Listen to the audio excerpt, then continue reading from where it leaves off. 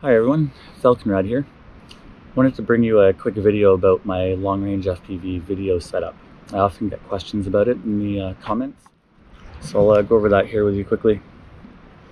My setup is all analog, so I'm using the Orqa FPV.One goggles. These are pretty much on par with the Fat Shark HDO2s. Or actually, in my opinion, these are a little better than the Fat Sharks because they have more powerful computing ability in them, so they're kind of a little more future-proof than the HDO2s.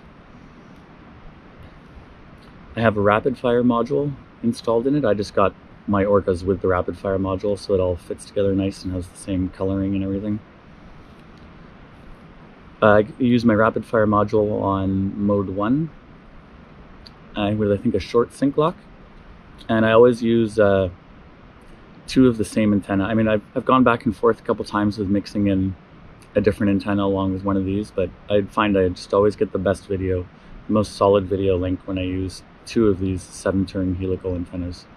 I've got a video about how to make these yourself at home, as well as on Thingiverse you can find under FalconRad the file for this 3D print for the mount. I just connect them to my Rapidfire with some SMA extensions so I can have them comfortably up here on the middle of the goggles. I tried having them just off of little SMA elbows here, and they end up tipping down and stuff and coming unloosened. So I find this is the easiest way to have 2 of them on here without having to worry about retightening them and so on all the time. Alright, for my quad side of things, I'm using a TBS Unify HV SMA, and I always have it set to 800 milliwatts for long-range FPV flights. It's connected to that is a TrueRC Singularity. This is the only antenna I use on my long-range FPV quads. This is a great antenna. Even on my Flywoo Explorer, I took the atomic antenna off of that and put on this super lightweight UFL version of the TrueRC Singularity, and now the video on the Flywoo Explorer is amazing solid. Even kilometers out, the video is perfectly clear on the Flywoo with one of these on it.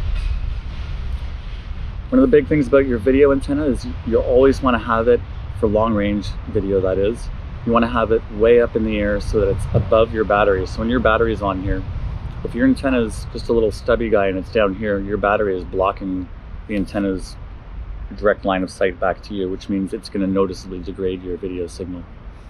Having it way up here in the air above everything gives you the best chance possible of having a clear video signal. If you're using just one of the little stubby ones that screws right onto the SMA extension, is only like 1 inch tall, that's not going to work for you for long range. If you have your antenna strapped to one of the carbon arms of your quad, perfectly fine, works great for freestyle, but it's not going to work for long range setup. You need to have your antenna way up, away from all the carbon and away from your batteries. Sorry, more school buses of whitewater rafting expeditions heading up the road here. So sorry about the noise. Yeah, that's probably one of the biggest keys to having really good long-range video, is having a long antenna that does not get blocked by anything on your quad. And of course, while you're flying, you're going to be maneuvering depending on what kind of pilot you are. If you're just cruising around and getting like general sort of landscape shots like this, then your antenna is always going to be in the air up above your battery, and your video is going to stay pretty good as long as you keep line of sight and don't get a hill or a mountainside in between you and the quad.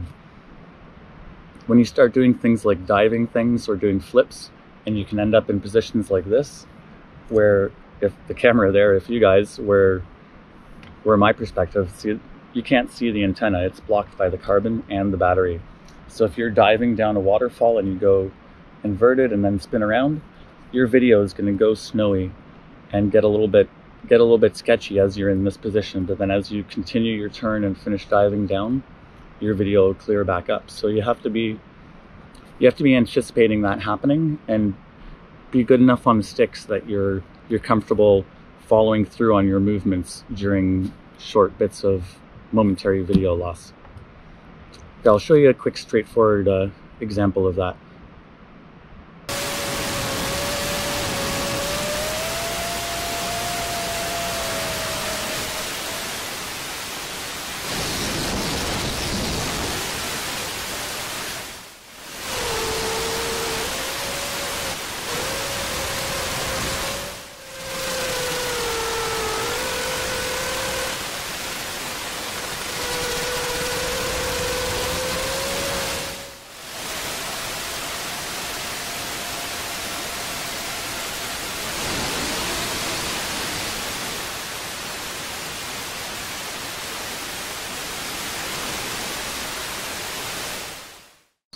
And I know I'm doing this. I do this intentionally. I fly behind a rock, and this rock has got a very high iron content. It's a volcanic plug, so its video signal's not going to penetrate it, even if it's a thin rock.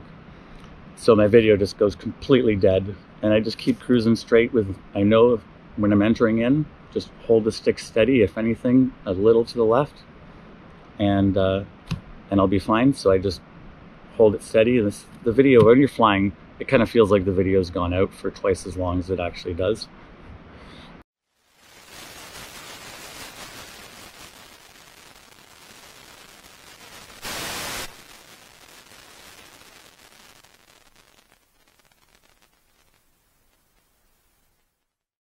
As long as you have those stick movements, stick positions kind of prefigured before your video goes out, and you're confident with your ability on the sticks, then you should be able to fly through it. And that's one of the reasons that I've gone with such low cinematic rates. As well, when the video goes out, it just makes it so much easier to do small, steady stick movements and not end up flipping the quad halfway over without realizing it, because you've got like Mr. Steel rates. If you found this video helpful, please give it a like so that YouTube will show it to a few more people. I'd really appreciate it. And thanks for watching. I'll see you on the next one.